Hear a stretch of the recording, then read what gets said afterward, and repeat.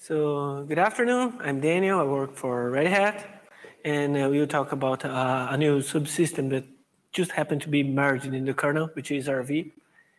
And so just a summary of what we discussed, I will briefly present what is RV and the reasons behind the idea of the patch set. And then after this initial idea and the research purpose that it was raised, right? It got some attention from the people that are trying to run Linux on safety critical systems, and that motivated the productization, let's say, of the research.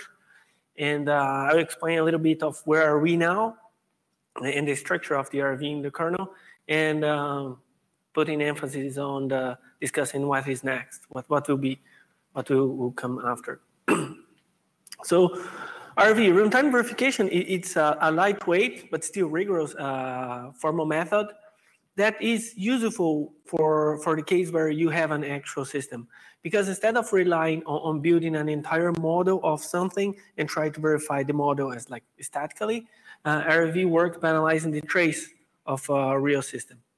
So in other words, like the dynamics is like, as the system runs, it generates events. And these events are analyzed against a well-defined description of the system, right? We can do some kinds of runtime verification. We can do online synchronous when the event of the system is analyzed synchronous to the system. So it blocks the system, analyze, and then let the system run. It can be online asynchronous if like I write the event to a trace buffer and then analyze it in user space, but without blocking the system. Or we can do offline, like saving the trace file and then later analyzing it. And the current method that we have in kernel is online synchronous. So the analysis should produce a verdict saying if it's okay or not. And on online verification, we can also react to for example, a verdict that an event was not expected. And then you can react to this, take some actions. So having a look with a diagram that makes things easy. So in one side we have Linux, and the system as observing the system or generating events from the system that can be analyzed. And in the other side we have like the formal realm, where we have a formal description of the desired or undesired behavior. And then we connected these two things into a monitor. And the monitors analyze the glues the formal specification and the trace. And if things are okay, can you say, okay, everything's okay? Or if an event is not expected, it can react to an unexpected event. So why trying this formal, right? We can do this analysis informally. The reason why it's useful also to be formal, it's because it's precise and unambiguous. And when you're creating a formal specification of the system, you are trying to think about the way that you expect the system to run, and not exactly about the code. And you are not producing code, you are producing a formula, like using an automata or other ways to formalize specifications, like with TLA. And you can verify your reasoning. You can verify that formula using other approach, like checking if your reasoning has a deadlock or not. And the good thing about demonstrating as a behavior using a formalism is that it's easier to take results to another kinds of formalism that I will explain later in the case of the scheduling latency. And moreover, it helps to document the code. But we will get into these points over the presentation, and it will be more clear. So where are we from, right? The idea of using runtime verification, it was not the goal, it was a need. Because in my PhD research, my main goal was to demonstrate the bound for the scheduling latency. And the idea was that I could provide evidences for the real-time academic community that Linux had a bound. And to do this, I had to explain the system.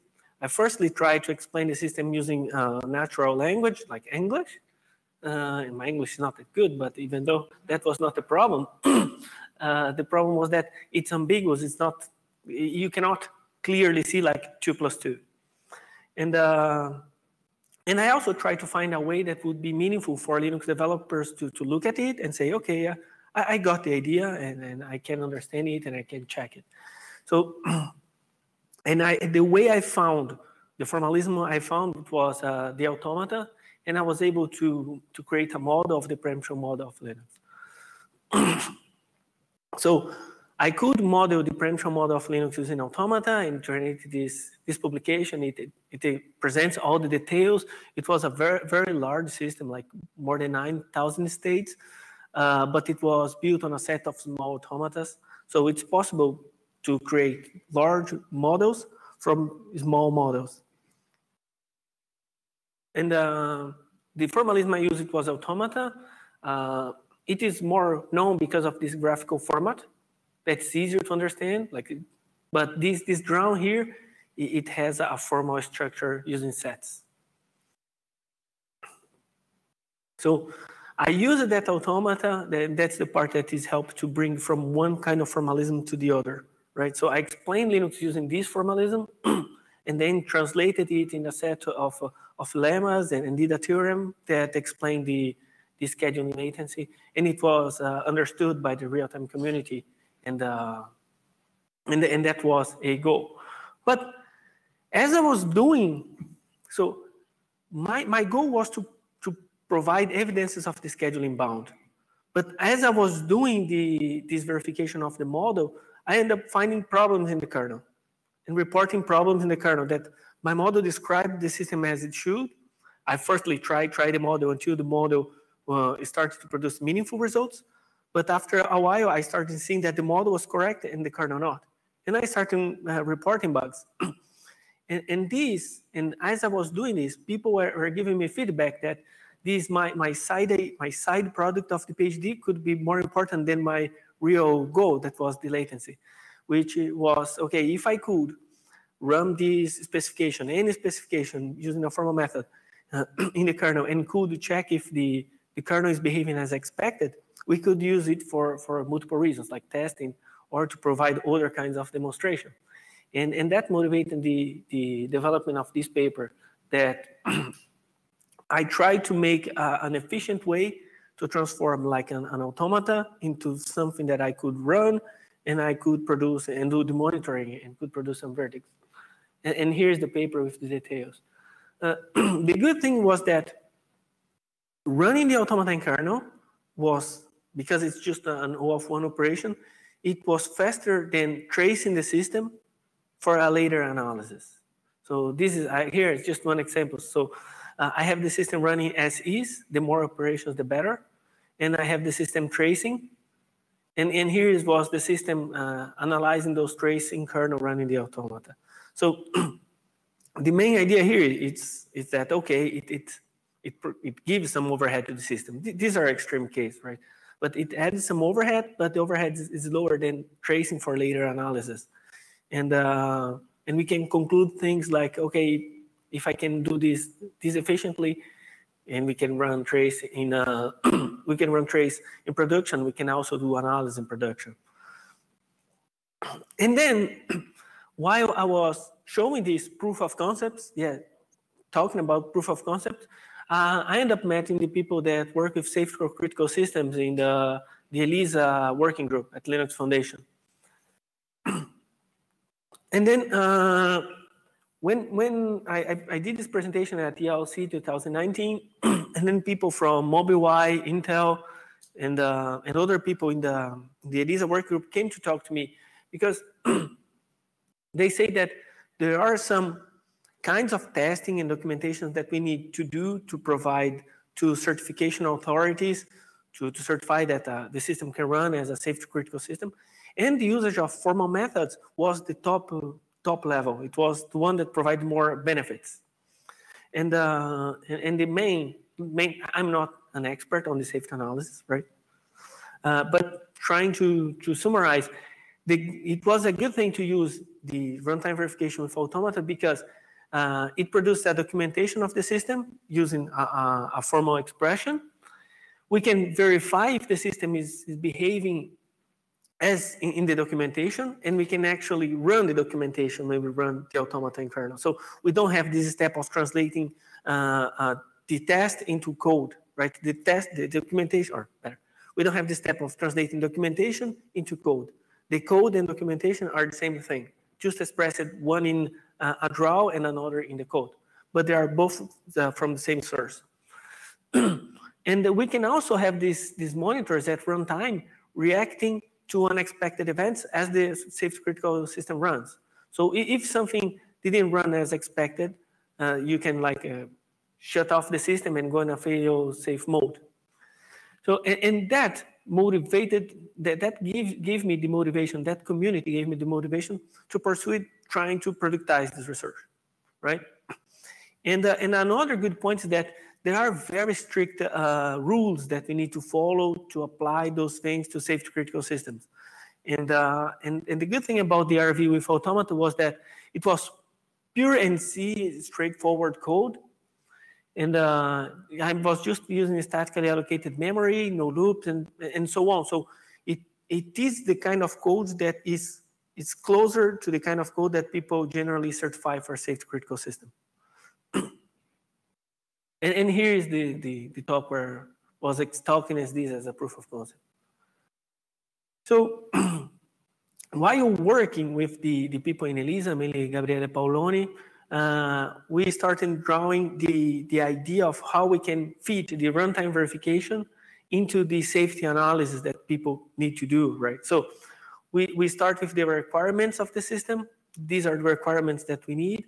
And then we create the specification, do the analysis, and try to exercise this analysis. So we create a documentation using a formal format, using automata, and then we try to verify the system.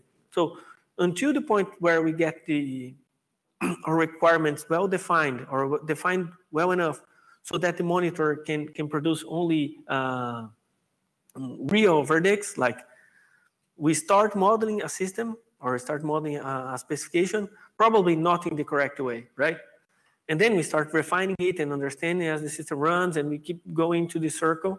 Okay, I model the system this way. The runtime verification say that there is a problem here. The problem is not the codes and the specification.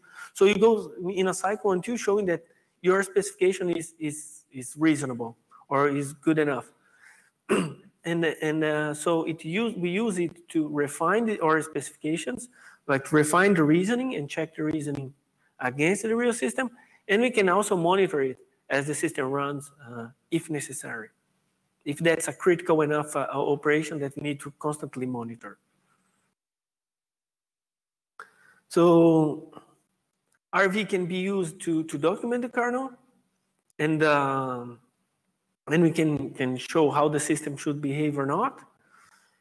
And another point, if you see this presentation, it goes deeper into this safety analysis. Gabriele goes deeper here in this presentation, and he explains how we can use RV to break down, because the kernel is too big to be certified as a black box, or it's too hard to certify it as a black box.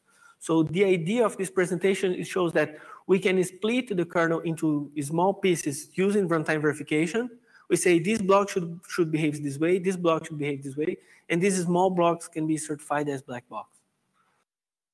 And here's I think it was at Plumbers last year, where we explained how do we glue runtime verification with the safety analysis. And but the expert on this is Gabriele, it's not me. I'm just helping with the technical side. So where are we now? The good thing is that we are merged in part, right? When I submitted this presentation, it was under submission yet, but it happened to be merged for the 6.0. The idea was to present here the pad set, but as it's merged, I will present the things as they are in the kernel now. But the thing that was merged is just the initial part, and then later we talk about what is next. So, trying to get some abstractions that you have here, right?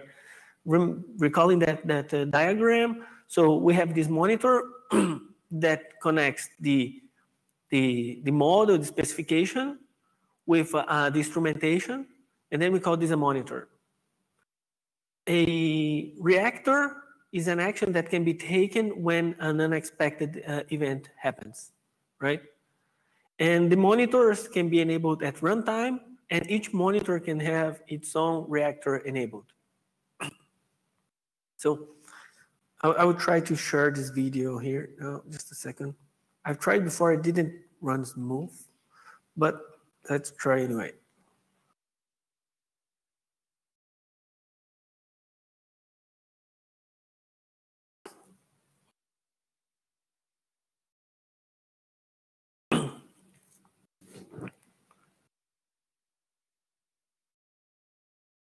Come on, you can do it.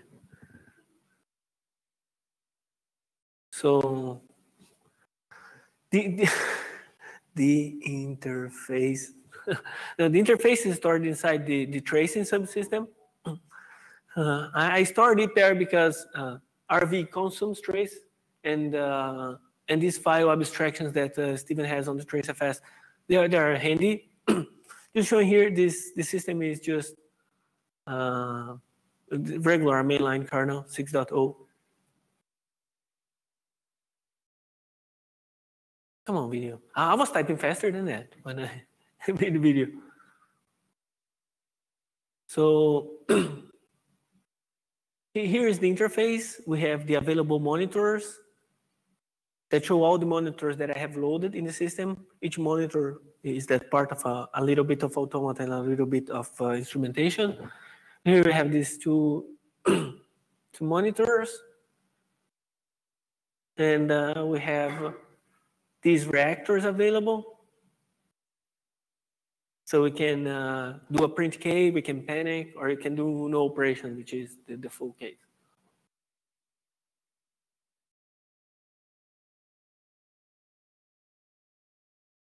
This is the enable. It's like the set events in ftrace. So it says that there is no enabled monitor. Can you see if there's a better contrast? If there's a contrast button for the on the board, is there contrast? I don't know. I'm not used to this laptop. Oh, it's hard to see. Okay, I'll keep it running because it runs so slow that you do your operation, it will be still in the same page. Switch. I'm trying to see. I know there's speakers. There's brightness. Oh, that's brightness. Yeah. But is that? I don't know. If Yeah, I think that's a different. Did it make it? Well, that's just brightness, I think, right? So does it make it better or worse? Which bring it down here? Is that better or worse? Yeah. Oh, That's this screen, not that screen. oh, so it doesn't affect the output. Shoot. Yeah, it's too bad. I don't know which one would be contrast. Does anything, you know what sketch is there? Is this contrast? Oh, that's probably brightness. Yeah, that's brightness. Okay, I tried.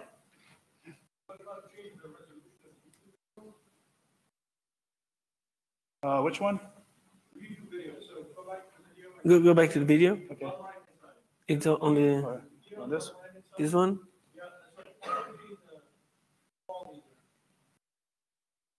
On auto. That's 1080p. Well, this is going through BVB, right? Yeah. So I don't know, is that going to work? I don't know if it's going to hurt. If I what? Reduce it to what? What's it at? So it's 720. So if I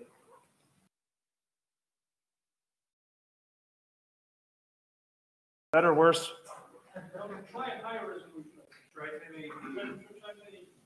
Well, the thing is, this is BVB. It might kill the server. I don't know. Yeah, that's probably why it's running slow. It's because of the server. Yeah, I would put it back to auto just because I tried. Because I have trouble reading that. Oh.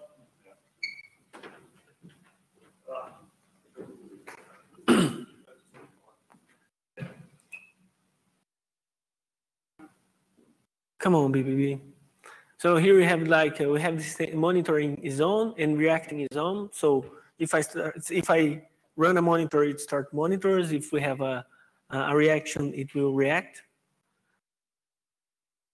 So here I'm saying echo WIP to enable monitor. So I'm enabling the monitor. And it says now it's enabled. It resembles ftrace on purpose. And let me try something.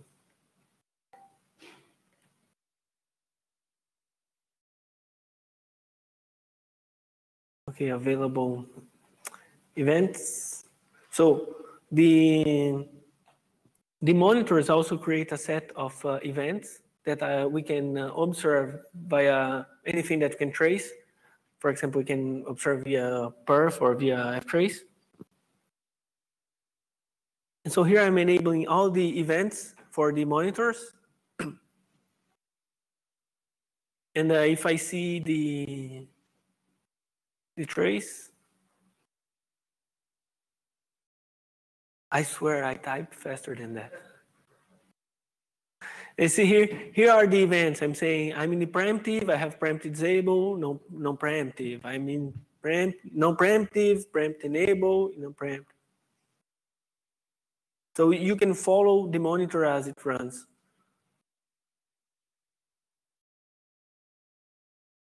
Okay, I'll try to just jump to the. Okay, I just jumped into the. Each monitor has its own folder. And in this folder, I have some files that says the description, if I can enable it, and change the reactor. And here I can change the reactor, say from knob to print K. So I've set print K as the reaction. And if I do the mask, I will see the reaction here. So there was a print K saying that this event was not expected. And I can panic the system as well.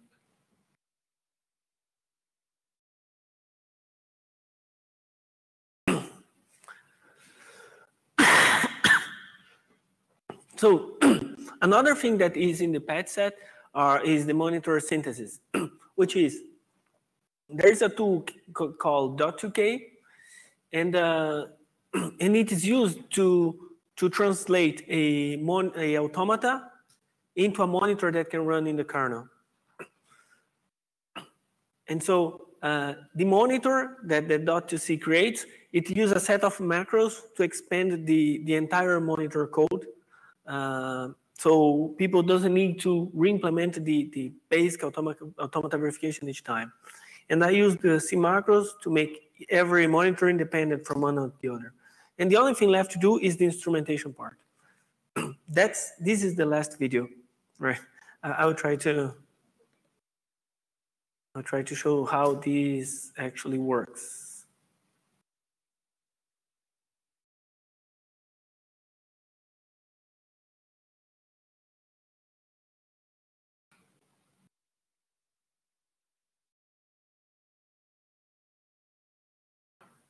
I'll try just to move the video by hand instead of letting it play.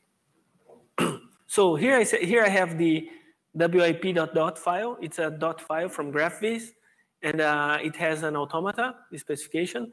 And here I will run the .2k program, saying that I want to translate this WIP into a monitor, and this monitor is a per CPU monitor. So each CPU have one monitor running, because the preemption disable is, this monitor uses preempt disable, which is a per CPU thing. So, oops, too much. So I've run the command, and it will create these files. So it creates a directory. Inside this directory, we have two files.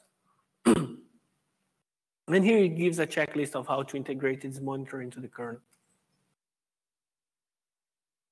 So this file is the .age, and it's a C representation of the automata. And it's a direct translation. There is a documentation in the kernel that explains this translation. And here is the monitor itself.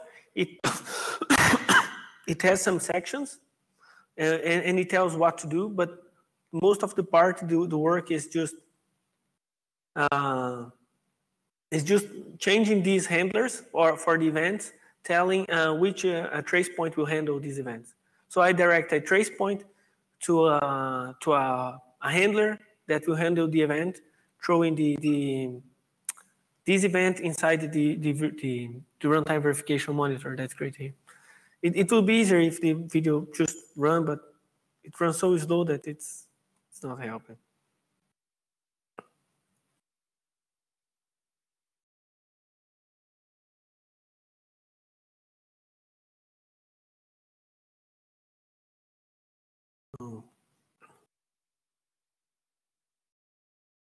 So the RV structure. We have this interface inside the tracing, and here we have the files that the rv.c here. It does the startup and the registration and control of monitors. It registers the monitors and give me that interface to enable and disable. And the RV reactor, it is the control of what reactor is running for each monitor. And we have like examples of reactors here. Each monitor has its own folder that has those two files, the monitor, the instrumentation part, and the automata part. And it's important to keep them separated because it's more clean, or it's more, let's say, it's easy to justify that this is a formal method if you keep the formula in one side and not embedded in the code. And then we have a set of headers that are responsible for the files that I use to register a monitor, and that serves to generate the code that analyzes the automata. So the person doing the monitor doesn't need to re-implement them. And also, when we do the safety analysis on the code, we can just do it in one code and not for each monitor.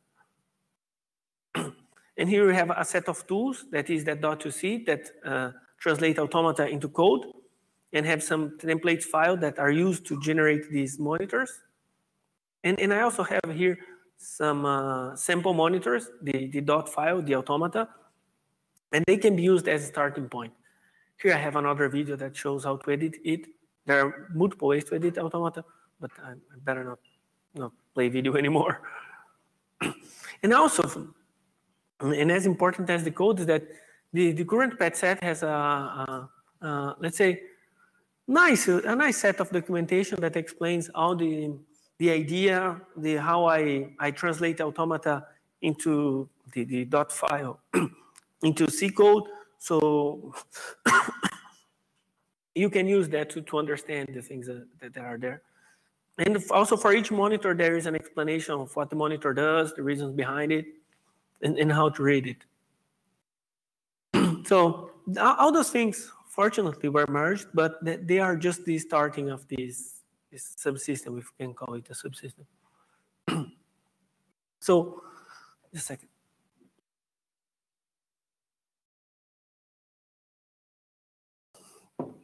This is a monitor that has been that we developed together with the ELISA working group. It's hard to see here, but the idea is that we can follow all the operations that we can on a watchdog that brings to the system to have a watchdog armed. So one needs to open the watchdog device, need to start it, need the system, and ping it at least once to reach to the safe state. So for us to have a system, for us to have a watchdog as a safety monitor for the system, we need to follow these steps and keep running around this this state, which is considered the safe state. If the sequence of events is not provided correctly, we will not hit the safe state, and we cannot start the critical operation on the system. It was part of the initial implementation of the pet set, but and it is generic. It should work for any watchdog. But in the pet set, when I submitted it, I had the automata monitor and a set of options, and it was not clear for everybody what was the monitor and what were the options.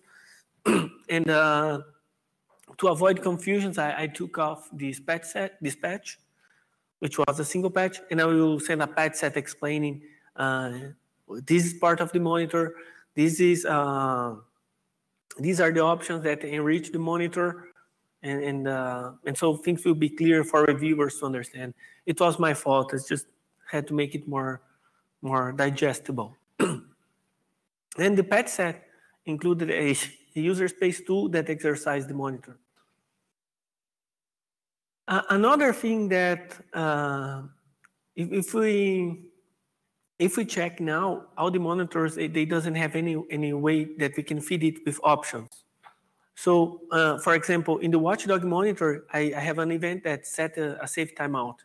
And the safe timeout has an argument that is, for example, 10 seconds or 1 second. I have no way to set these options for the monitors yet. And, but, questions? No? Okay. So the idea here is that as each monitor has a folder, I can have a file there with the options for each monitor, because monitors will have different options.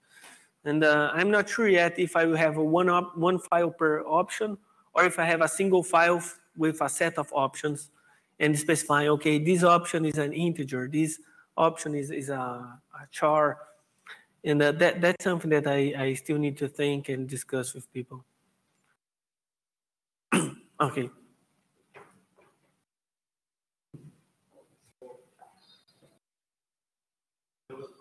Thank you. Yeah. So about synchronization, first of all, for the monitor, how do you do locking? When it's per CPU, it's one thing. When it's global, it's maybe something else. And how do you guarantee that you don't impact the system or have a priority inversion or things like that in your monitor? Okay, the monitor, it's monitoring an event of the system, right? In general, these events of the system already provide the synchronization with the other people that would use that event. For example, in the scheduler, the sched wake up and the sched switch, they are protected by the RQ lock. So generally, the system already provides you the locking mechanism that will provide the atomicity for the things that can run concurrently with that event. Okay, so your state transition is sometimes protected by the color locks. Yes. Okay. Most of the case. In the future, we might need to add this synchronization inside the monitor. But the way that is using macros like trace points. So you just need to change the macros and provide, like, instead of declare a per CPU monitor, you can say declare a per CPU monitor locked. Yeah. And then we can expand. But yeah, so far the atomicity is provided by the event that's being generated. Same question about the reactors. So you have a PrintK reactor. PrintK can have side effects when invoked. So do you invoke it from the color context, or you do a hierarchy work to let it run somewhere else? I'm calling from the colors context, but I'm using PrintK deferred because I cannot call PrintK yet in the. Okay. Yeah. Perfect. Thank you. Yeah, good question. You went to the code straight. So yeah, we have these options. Another thing is that at this point, initially I have made everything as a module, and then I start integrating with the kernel.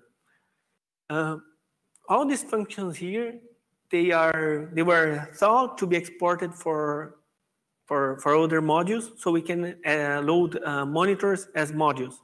But to avoid problems in the initial implementation, I just didn't export it. So I can still have some time to think about it and to avoid problems to myself in the future. But it should be straightforward. These are the functions that I need to export, so I can have it as modules. One thing that people ask many times is that why not making these things with eBPF? And yes, it's also possible to have these monitors with eBPF. There are some pros and cons on having it in kernel and in eBPF. But one thing that I made clear is that I'm not creating tracing features or creating language. I'm a user of these technologies. And the more technologies we can have to use, and as long as we have people that justify that development, I will use it. I'm not a fanboy of any, let's say, language.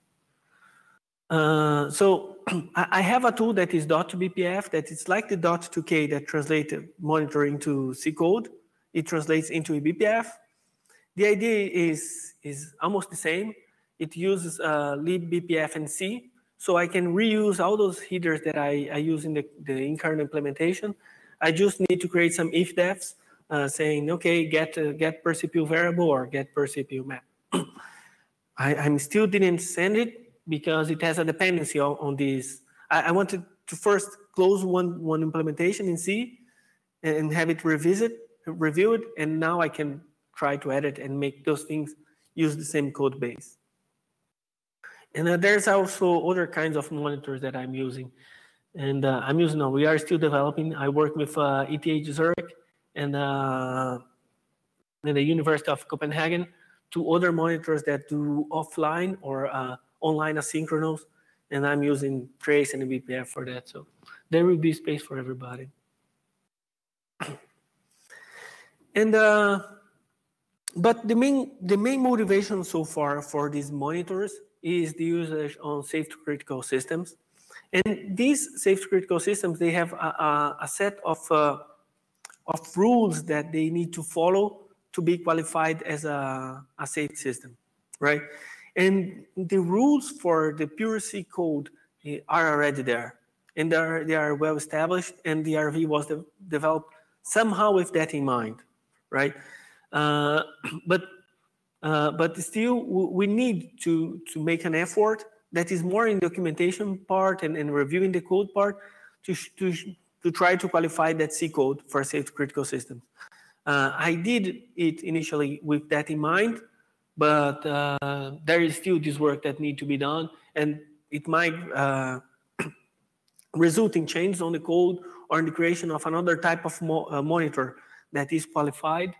And that's the work that I'm doing with the people in the ELISA working group, and Red Hat is supporting me on that. And finally, there is this this part of integrating. So this always started with the preemption model, but I'm still not proposing it, right? Because it will require some extra work in the instrumentation, and that WIP monitor, it reports a limitation of tracing preempted disable events. That's why it causes reaction. And I need to fix that problem before trying to integrate the preemption model for the preempt RT. and yes, part of my work now will be trying to instruct people on how to create other monitors and do other monitors myself. And I said, I'm creating mechanisms for other types of formalism. The language is MPhoto that we can also use and expand RV, not only with automata, but including other ways to express formulas. So in this is more complex than automata, allow timings in the equations. It will be nice. And yeah, that's it. Sorry for the videos. It didn't work well. Questions?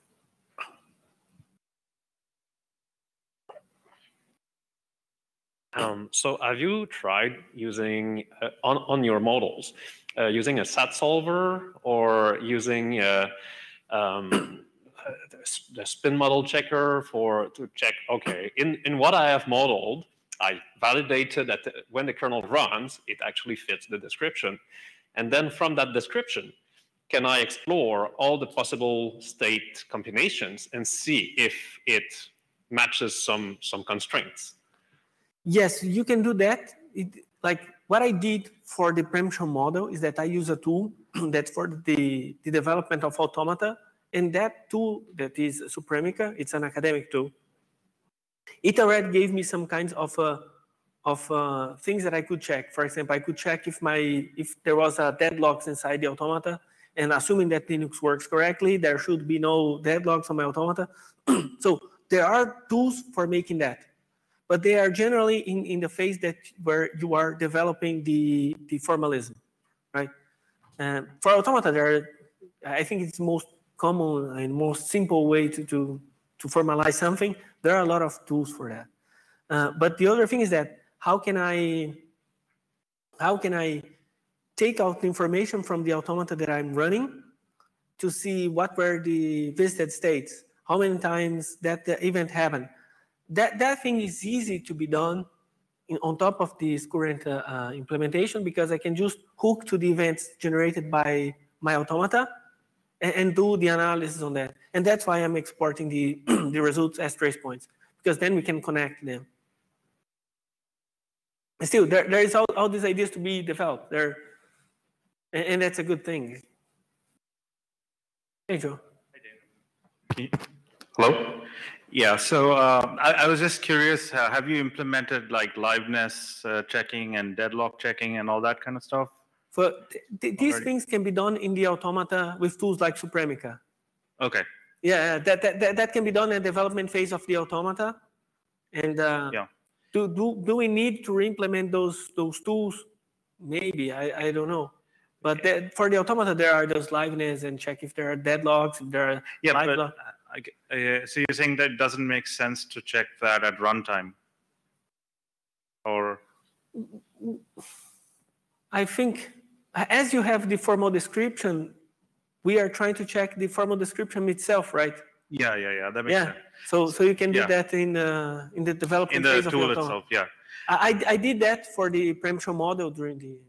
Okay. And then the other question, I guess, is do you feel like trace points are sufficient to drive the model, or do you feel like, because I can envision like anybody who needs to use this stuff, they'll need to have the trace points, right, in the first place. Yeah. And so the question is like, how much detail can you expose through the trace point interface, and at what point will that be like, adding trace points just to justify the monitor? Yeah. Yeah. So one limitation or one characteristic of runtime verification is that I can only verify what I can trace. If I cannot trace, I cannot verify that. That's just not the correct tool, right?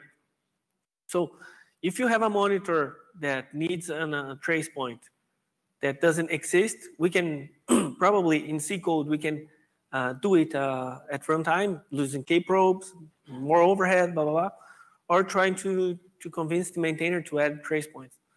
Yeah. As long as the monitor justifies adding a trace point. But yes, we depend on trace points, or trace points, or anything we can trace. Yeah. Microphone. Yeah. I think you on the as callbacks on the trace points, right? Yes. So you don't depend on whatever is exposed as ABI to user space. So, and there are trace points now in the scheduler that are callbacks only, and we can modify those as we wish, as we want. And they are haven't they been added for you actually? Those trace points? Yeah, they are. I can hook. They were added for people writing kernel modules to get like scheduler. But we had that discussion at Plumbers in LA, I think. Yeah. And then I was presenting the model, and we discussed with Peter because of the deadline events that I proposed some years ago. Yeah. And he said, okay, as long as you don't export, you can add those events. Exactly. So you can add those. Yeah, but the good thing about these trace points or these things that you can export via trace is that many people depend on it nowadays. Like BPF is entirely built on top of that. So I'm just another user of this infrastructure.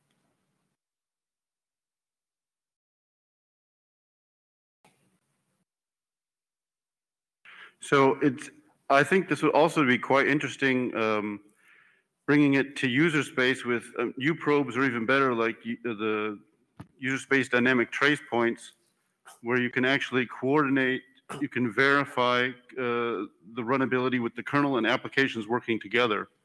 Yeah.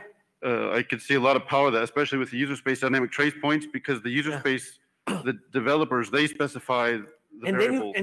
That's just translating a little bit. So now we can have trace points on user space, and you can also add a uprobe for quite a while. So you can create a single view of the system, integrating both user space with uprobes and user trace points, and the kernel with the kernel trace points, with a single view of how things should behave. Yes, that's an interesting use case, and that probably will be a user for these now user-defined trace points. That's why it's a good thing to depend on trace points, because many people depend on trace points already. Trace points, trace events, and function tracing, anything we can hook.